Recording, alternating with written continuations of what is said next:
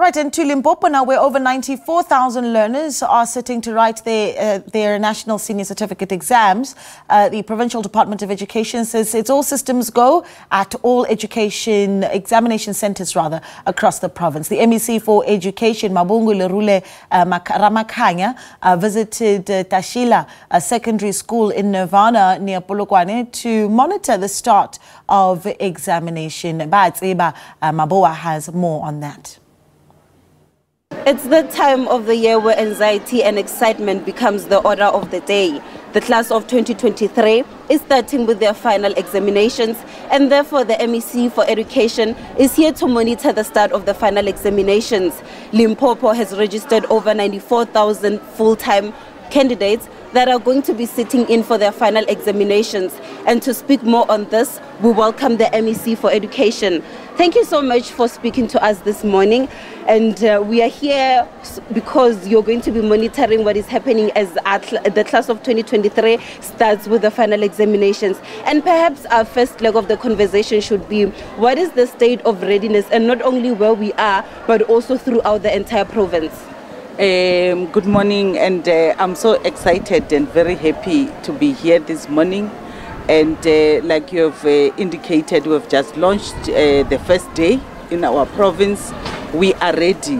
I want to say we have made sure that our candidates have signed their pledge, just to remind them what is expected and what is not expected for them when they enter the exam rooms.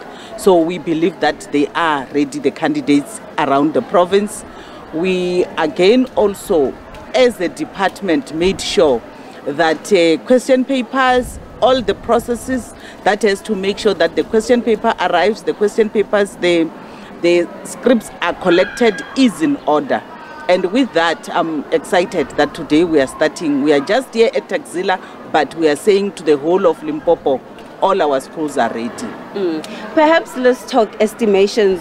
What would be your estimate in this instance for the Matric pass rate? You'll remember that last year, the class of 2022 had to give us 76%, and we went down back to 72%. Our plan and estimates have been that the class of 2023 should give us 80%, and we are sticking to that. Where we are, you'll remember that this school gave us the top learner for the class of 2022 last year. And I'm excited because the learner, the candidates themselves says to me, we are walking, and not just walking slowly, but surely we'll conquer and give you 100% as a school. And this is one of our high enrolled schools in grade 12 this year. So we are sure that we are working towards our own estimate. Perhaps moving forward, MEC, and looking at the class of 2024, what is it perhaps that we can do to give them a good start into the academic year in terms of perhaps ensuring that they are specialist teachers even in low enrollment schools, and also ensuring that schools that have been merged are also catered for in terms of specialist teachers? We have done two things which we are still finalizing. The planning for the opening of the 2024 has been that when we merge schools, let's take the learners where there's infrastructure, better infrastructure. You know, the whole issue of saying the 80 against the 300, but you'll find that the 80 that we want to take to the 300 have got better infrastructure. That is how we want to turn the situation around. Then we can confirm that 2023 as a year of infrastructure has given us better days in 2024. The second issue is that with the district directors and the circuit managers and the curriculum advisors, we have also gone to do skill audit in terms of the educators that we have. We are trying by all means, I'm monitoring at my level the ages one, and also the specialists that we are taking in as educators. As much as we are vast as a province, but I'm monitoring that.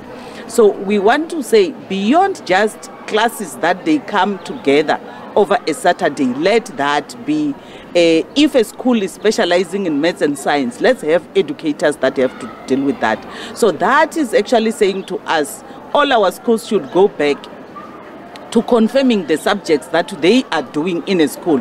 There's no way that you can just have a school that is doing mixed masala, every subject is there, then we will not be able to come and achieve the specialists that we need. So as we are preparing, I'm going to take this time as they write exams to really plan for January 2024, and that will be some of the things that we'll confirm with you in January, because we are planning for that.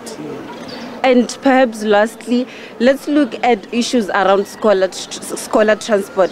What is it that is going to be done to ensure that no learners miss school earlier as the year proceeds next year, no learner misses school due to lack of transportation, and also ensuring that the transport that is offered to schools is actually roadworthy? Because we've had incidences in the past where parents were expressing discontent at the mode of transportation that was provided in schools. You know, when you talk about scholar transport, it pains me. I think maybe it's time that we start to talk to the business people, that we as a government give this opportunity as a business to say, you are business people that belongs to the community. The children that you are carrying are also your grandchildren. So do good with us, because you'll remember that we have got a contract running. So 2024 will not have the teething problems like when we did not have a contract running. And you are raising a critical issue which is part of our planning. The problem that we should be able to plan for better is for all the schools that we have meshed, with also the areas where we have got very minimal learners that needs to be carried, but also high enrolled schools that will include other faraway villages that we may have to take in.